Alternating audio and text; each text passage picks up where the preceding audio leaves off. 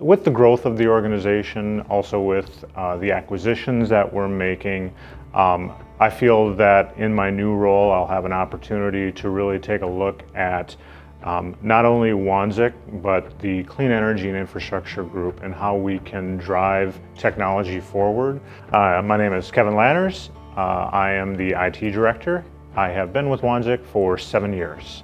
A lot of construction companies don't have bigger IT departments, so it gives us that opportunity to take advantage of what Wanzek has and extend it out to some of these organizations that may have not had the expertise, the resources to have that type of knowledge in-house, not only within IT and what we do providing technology and supporting the users and developing solutions, but also with the project management teams and the program management teams within IS to really look at the needs of those organizations holistically. What I do in my hiring process for the service desk team is really more surrounding information and communication than technical skills. I always tell the guys during the interview process, I can teach anybody how to fix a computer, but you really need to have those interpersonal skills and understand what somebody is going to and empathize with the frustrations that they may be having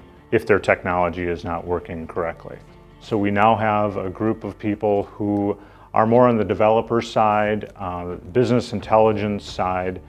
So rather than just being an IT department that provides technical support, we're really moving in a direction of providing solutions.